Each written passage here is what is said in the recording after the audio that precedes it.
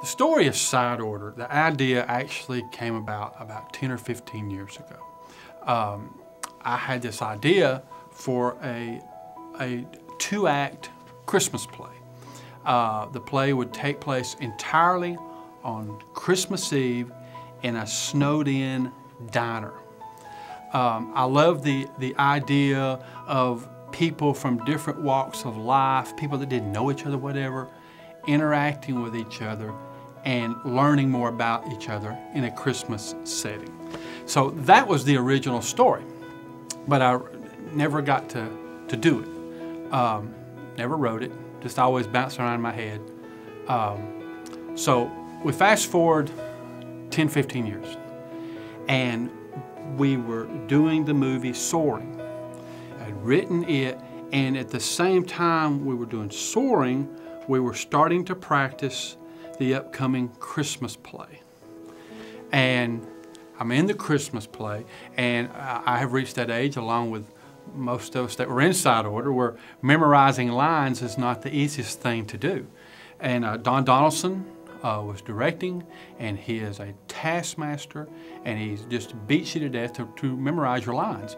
And I just couldn't do it. And like I said, I'm working on this other movie. And so we finish up and we're working on the Christmas production for 2008, which was a play called Johnny Unforgettable. It was basically a little murder mystery, Maltese Falcon type thing. And so we're working on it, and I think I had talked to Bobby about, I said, you know, we had talked about it over a couple of years before, that we could do a movie. You know, Soaring showed that maybe that's not out of the realm to do a movie. Soaring was set up, it was basically originally 6 chapters, and basically it took Daryl's sermon every single week, took those notes, and a scene was written based on those notes, and if you went along, you were basically telling a story that set up that week's sermon. So we did that, and I think it kind of showed that maybe we are onto something. So we're doing Johnny Unforgettable. It's going horrendous. I'm playing the lead. I can't remember anything. I can't concentrate. And I'm thinking about, why don't we, you know, we can do a movie. We can do a Christmas movie. And so I mentioned to a couple of people about an idea we could do a Christmas movie. So I'm playing around with that idea while we're working on this play. It was in October of 2008. I still have the email. I'm fortunate I've kept all these emails. It tells the history of everything. I sent an email to Bobby, and I think I copied pretty much everybody on the staff here, that, you know, we can do this. I have an idea. We can do this. The problem is, how do you take a 2-act Christmas play that's in your mind and stretch it and make a movie with no budget? There was the trick. And so for a couple weeks, as we're working on Johnny Unforgettable, I'm thinking about this, and I remember the day I'm riding through St. Elmo, right there at the railroad trestle, and it hit me as if God just dumped it down. Here's how you do it. And I sent the email, and Bobby's got a copy. We all have copies of that email, October 26, 2008. I have an idea, we can do this, and I can explain it to you a little bit later, but I'm telling you, it's going to be great. That was my famous words, it's going to be great. So, we kind of pushed that to the side. Let's get this Johnny Unforgettable thing going on. And Bobby was helping, and Bobby saw that it just wasn't working. And we're a month out, and this is not good. We're going to do a Christmas play, and it's just not working. So we said, well, let's just make it a movie.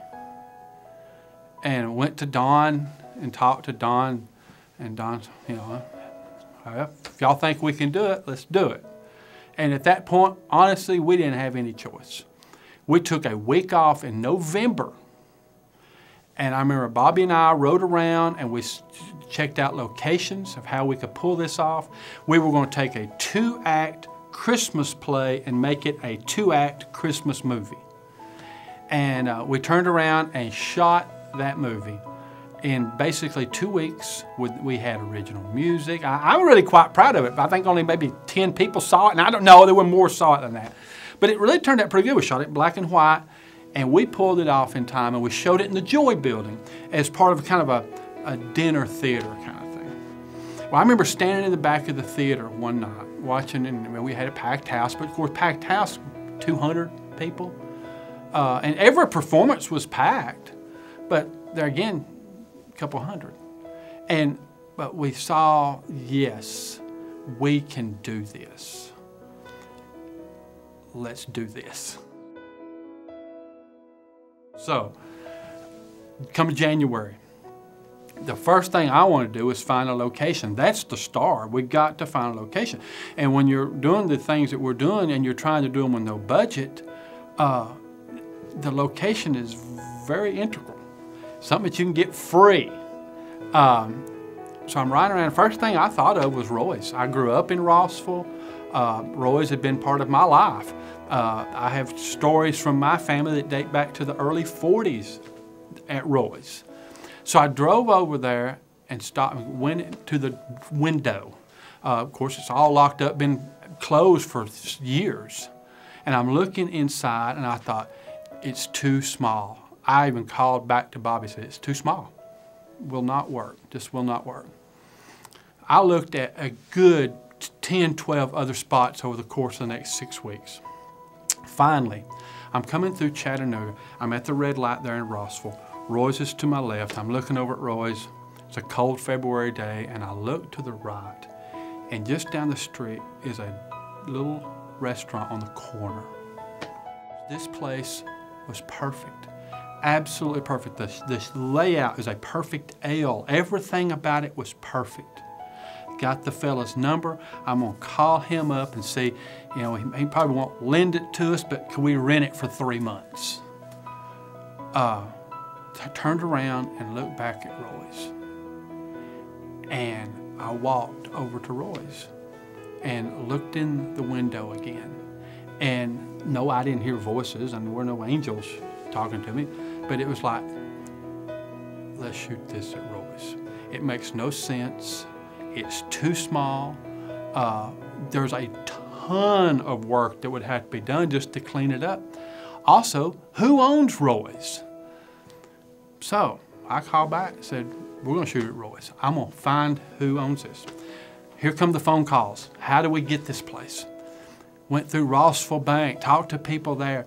Then Don Dawson, who was helping, who was going to direct at that time, said, let me talk to Johnny Baker. Most of you know Johnny's the mayor of Rossville. And Johnny knew the fella who had bought Roy's. He lives down in Florida. Well, that's great. The problem is the fella had passed away the year before. He said, well, I've met his widow. Let me see if I can get in touch with her and see if she's willing to, you know, let us use Roy's. Well, that starts a series of emails. I have all the emails. Talking to attorneys, to real estate agent. I was making promises. We'll shoot a documentary about Roy's. We'll do all kinds of stuff to help you sell it. Now, all of a sudden one day, get this email that she has not only agreed, she likes the idea, because I sent her, I think, a synopsis of the story, that she loved the idea and that we could use Roy's. And then the good news was, not only could we use Roy's, we could use it as long as we wanted, absolutely free. Ding, ding, ding, we've got something to shoot at. Now, getting the power turned on is a whole other ordeal. I'm not even going to go there. That took about a month of just gnashing of teeth. Finally, we get the power turned on. Now we've got the keys. Let's get inside.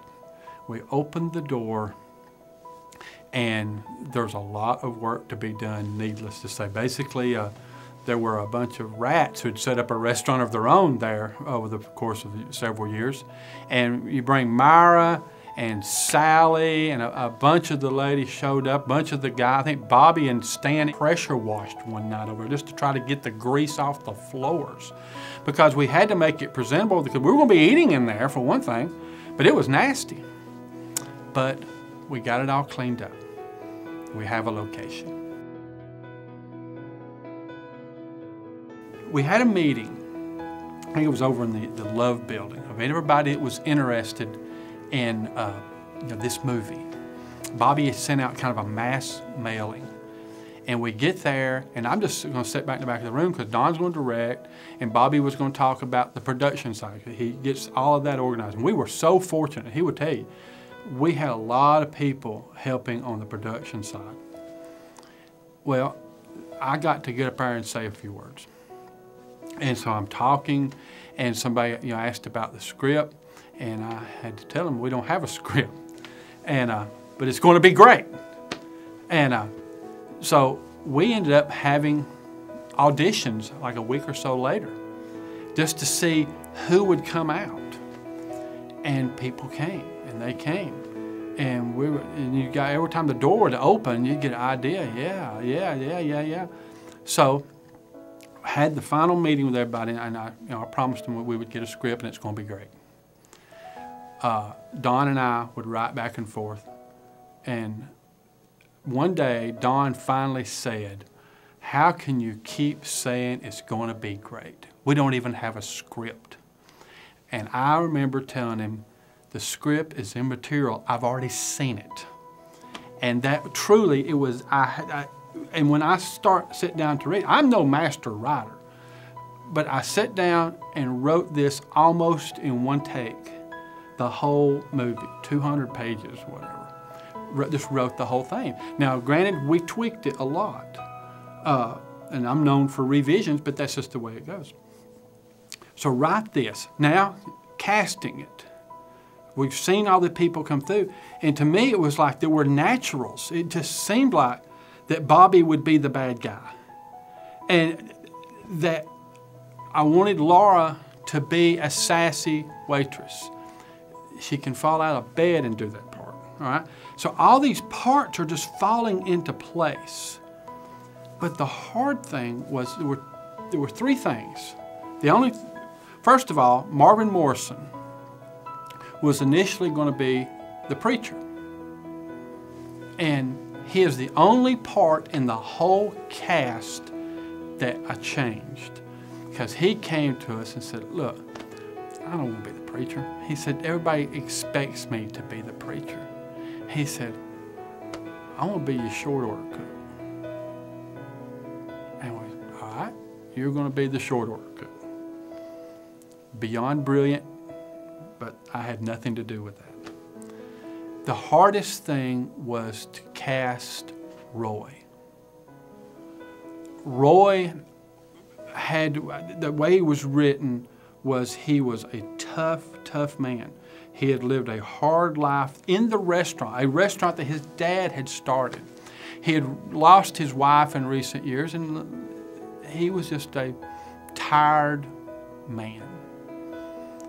But he had a heart about yay big down inside that you had to dig to get to, but you would see it come out every once in a while. So it was going to take a special person to pull that role off. And we talked and who and looked at every age in the world. And then Pat Crow's name came up. Now Pat Crow is, he and I have laughed. I said, if I've never known a song and dance man from vaudeville, but if there is one around here, it's Pat Crow.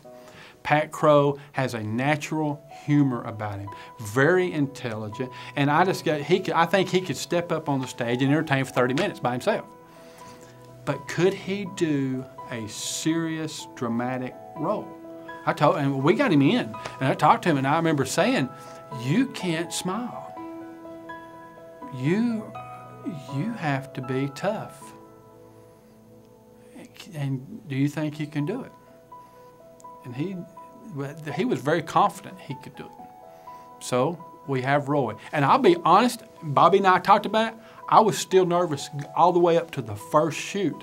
Could he pull that off? Because I didn't see him. I see him as wearing a funny nose and doing all these jokes. Can he be this guy? And I think the truth came out. Yes, he can do that. Now, the only other character that there was some problems with was the character of Chancey. Chancey originally was a smaller role. She was a waitress along with Laura, but she didn't have as big a part. We had worked with Joy Phillips on the other two movies, Soarin' and Johnny Unforgettable. She can do anything. So I had her in another part. And then one day it was just hit me. It would be very interesting to have her and Laura bouncing off each other. I think that Bobby was the first one to refer to them as almost like a Lucy and Ethel kind of thing going on. And yeah, a lot of what they did was quasi ad lib some of their stuff. They knew the basics of what needed to be done, and you just turn them loose. And I told them before, I said, y'all made a mediocre script, I think, much better by working together.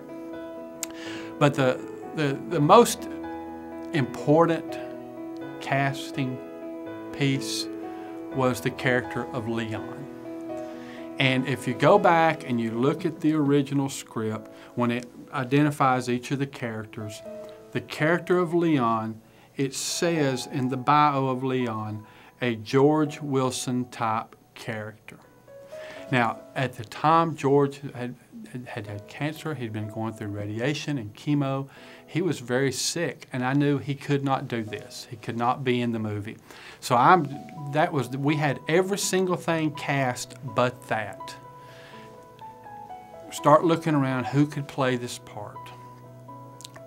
And so I decided, well, let's just don't worry about it. We can go ahead and get started, and then we'll worry about that later.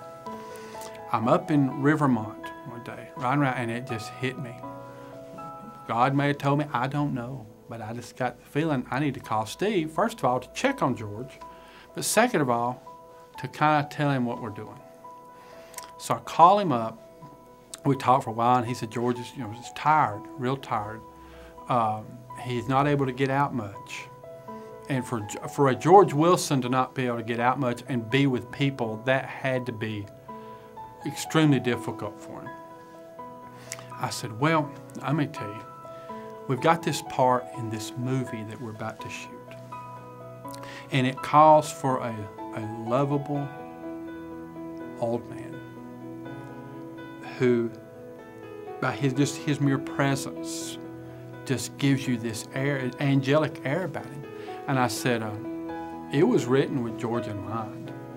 And I understand, he doesn't feel good.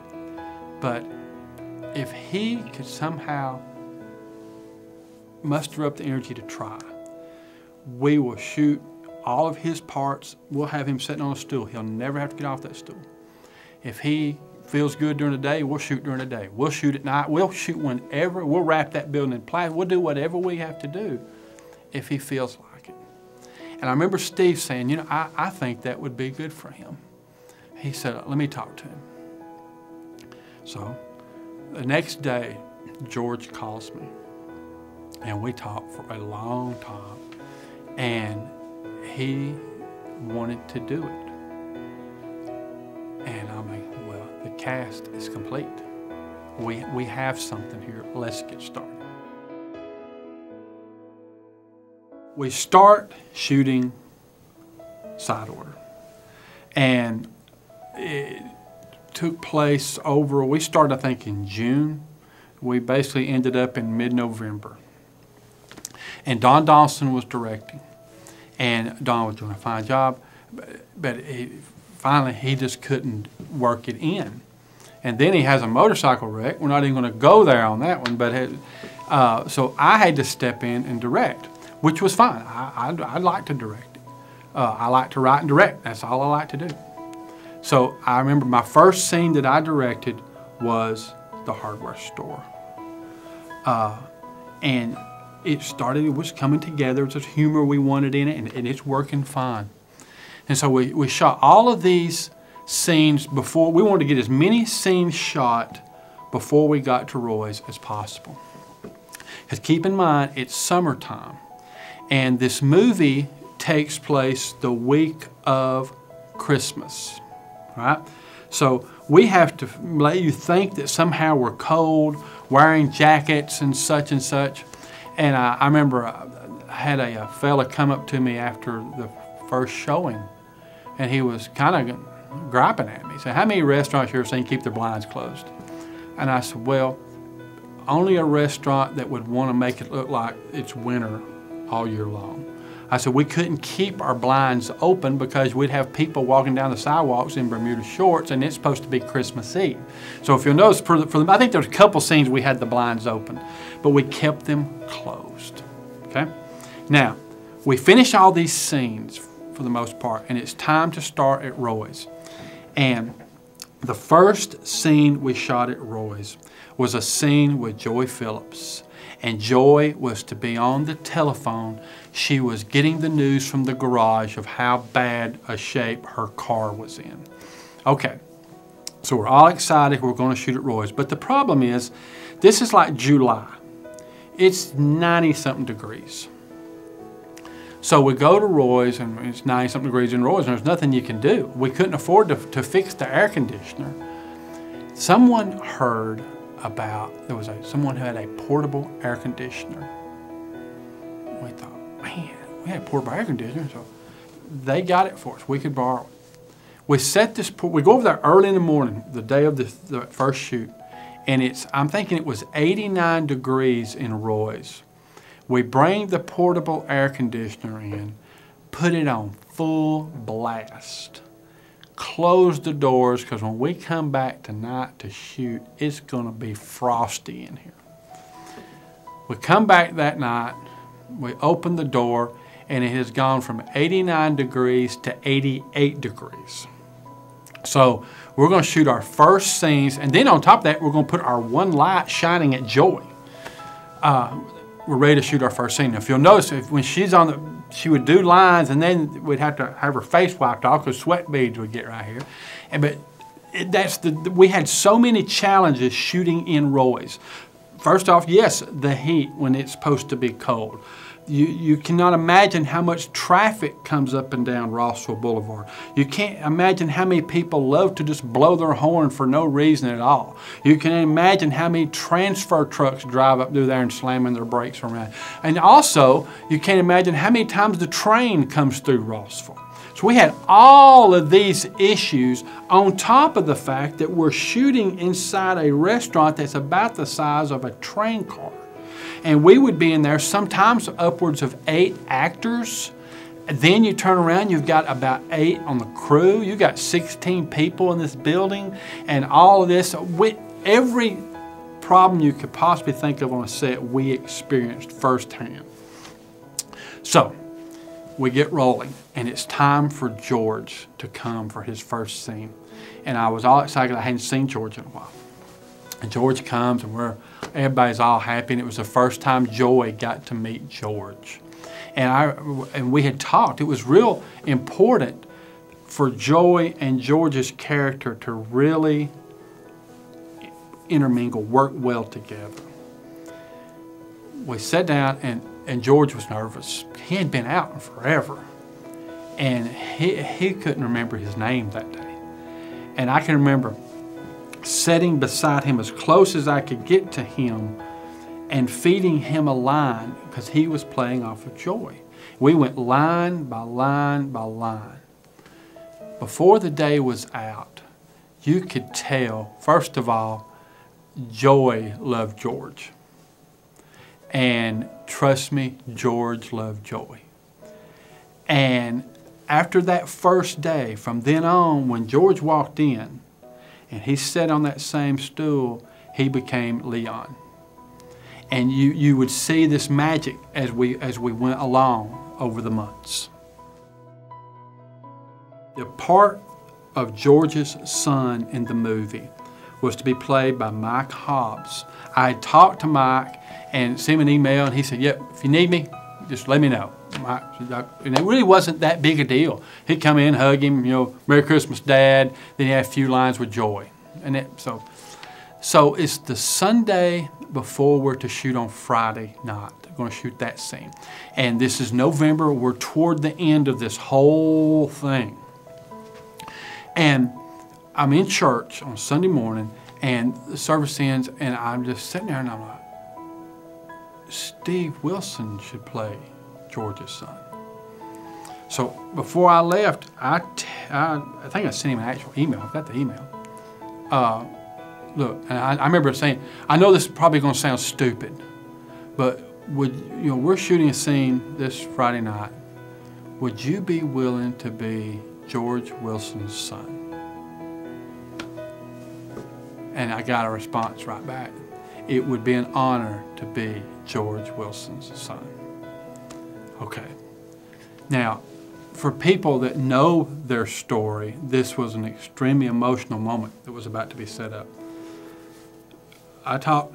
Laura knew that I had just sent message to Steve. I sent word back to Steve and told Laura, I said, we've got to keep this absolutely quiet. No one knows. The only people that knew were Laura, of course Steve, and Bobby. And when we got there that night, we told Cliff, because Cliff's the cameraman. So we had done a good job of keeping it hush. And the reason I wanted to keep it quiet was I wanted to see a natural reaction out of Joy. I don't know why. I wanted to see a natural reaction out of Joy. Plus, I thought we had something special, and I really thought of it was special for the whole crew to get to see this, not knowing actually what we're about to see. It comes to that Friday night, and we had it coordinated that Donna Kate's husband, Eddie, was going to be the stunt daddy, or stunt son, excuse me, that we were going to use. And we set it up, and I had Steve to get into the parking lot. I don't remember what time, but he was in the parking lot. We had contact him by cell. And I think Bobby went out there and worked with him and kind of went over his lines and how he's going to do it and whatever.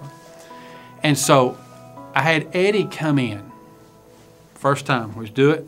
That's great. Okay, let's try it this way. Eddie comes in. We did it 3 times with Eddie, so that everybody knew exactly how they're supposed to do this. And I remember saying, okay, this is going to be our keeper, okay? And I remember I specifically said, all right, he's going to come in, we're going to do this, no matter what, stay in character. And I remember emphasizing that, stay in character. Walked Eddie outside, and Bobby and Steve were standing there. And I remember telling Steve, he knew, come up behind George, grab him, and say, Merry Christmas, Dad.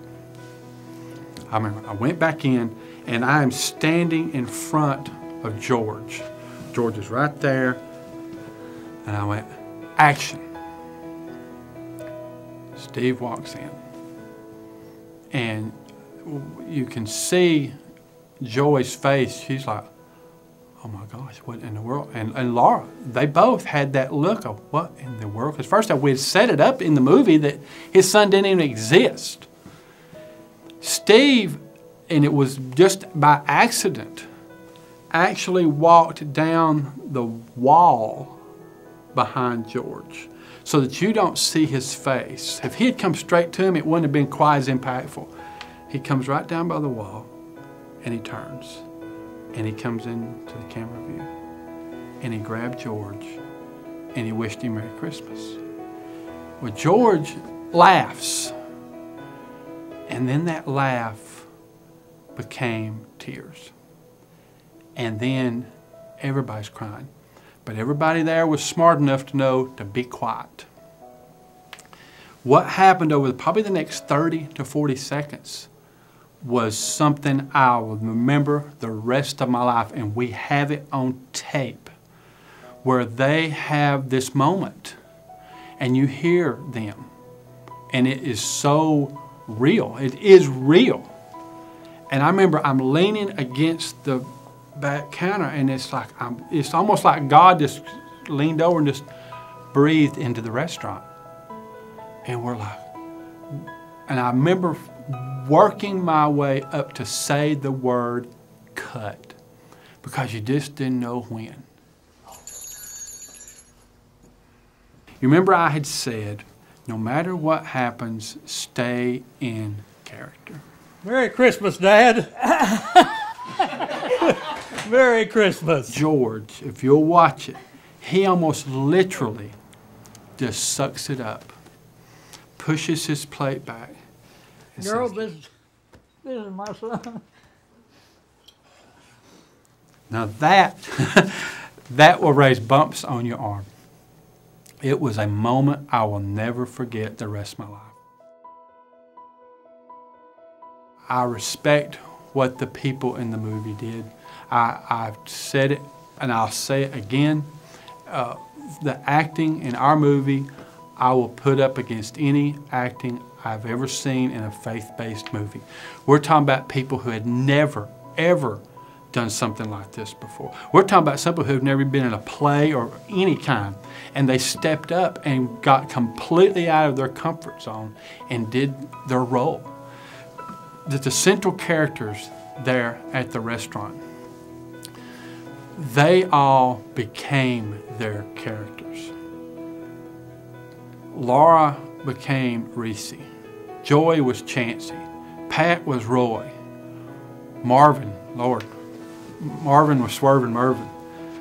Bobby became this greasy, hate his guts real estate guy. He became that person.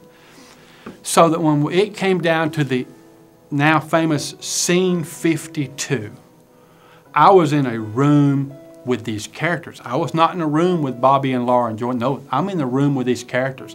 And they had been working for so many months and they knew their character. And when it came down to scene 52, which is by far the longest scene of the movie, we were doing stuff one take, one take, one take. These people were nailing their stuff. And I had put pressure on them. Bobby mentioned earlier in the video where I put pressure on him from almost day one because his monologue that he would deliver there when he realizes, I own this restaurant. I said, there's a pacing there that has to, there's a scene out of one of my all-time favorite movies, Field of Dreams, where James Earl Jones has this pacing in this scene. And I would go over pacing with Bobby, how this, there's a pacing here. This is the way it's delivered. He came out and nailed it in one take. I own that building.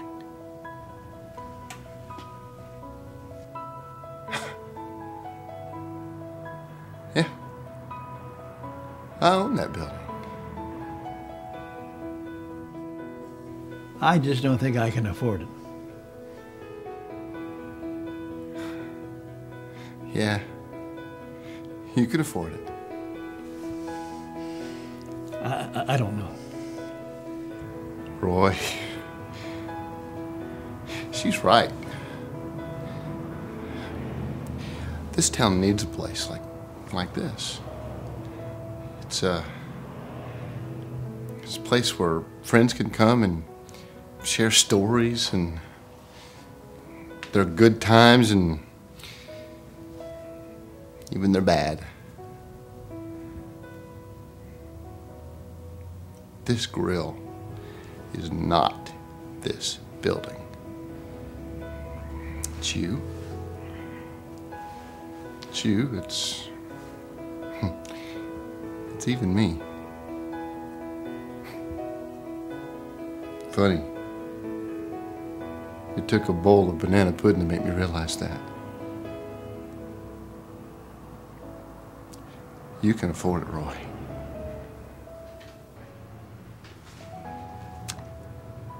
How much you talking?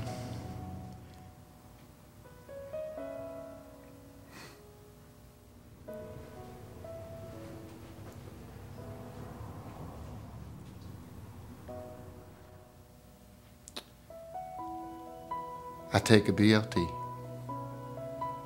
Heavy on the B, light on the T. I'd order fries and sweet tea.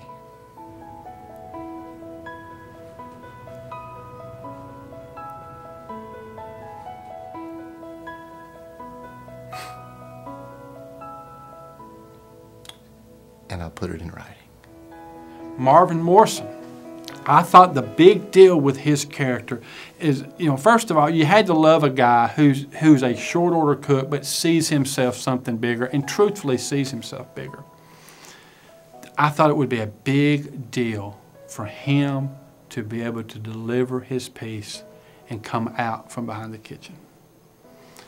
Now, he worked on that a lot. And he would tell me. And he said, I remember him telling me, he said, I worked on it and worked on it. And he said, I'd cry, and I'd do it, and I'd cry. And he said, and I knew it was something when I did it for my wife, and she cried. Didn't know anything about the movie. He just did this monologue. He comes out that night to do his piece. And I'm leaning against the cabinet's action. He comes out and he says, hey, everybody. I got something I need to say. Roy, you remember your daddy gave me my very first job when I was 16 years old. My daddy had died the year before. Me and Mom was having a rough time. I wanted to help her out, so your daddy gave me a job and took care of me. Gave me a job sweeping and mopping these floors. These floors right here helped me get through school. I grew up right here.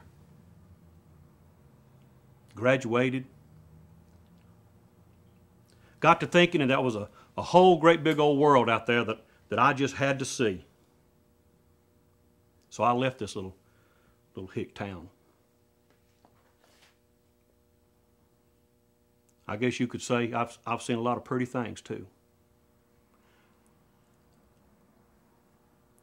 I've seen the Statue of Liberty and went all the way out to California and saw the Golden Gate Bridge and I guess just about everything in between. I was even at the Grand Ole Opry the night that Garth Brooks came out on the stage very first time. I guess I've seen it all.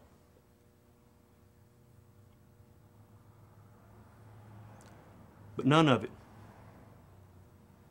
compared to that floor right here at Roy's. That grill back yonder,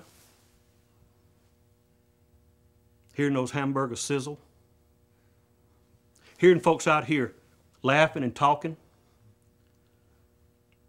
and knowing that y'all are my friends.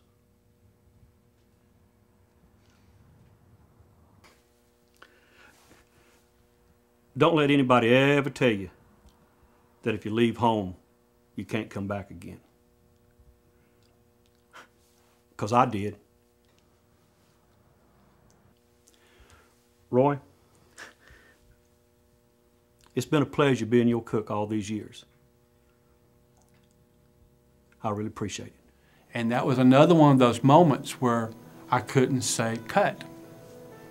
I was seeing magic in front of my eyes, and I'll always think that I was seeing. God was breathing in there. I'm telling you He was. And it was beautiful. I have so many favorite scenes, but my favorite line of the whole movie, I think several people probably know, was the scene where Laura and Danny Dempsey. Danny played this great, just tough construction guy who just softy and whatever, and all this whole time he had, he was in love with Reese. And Reese just never could find a man. There's no good man out there, and she didn't realize the right one may be sitting there all alone.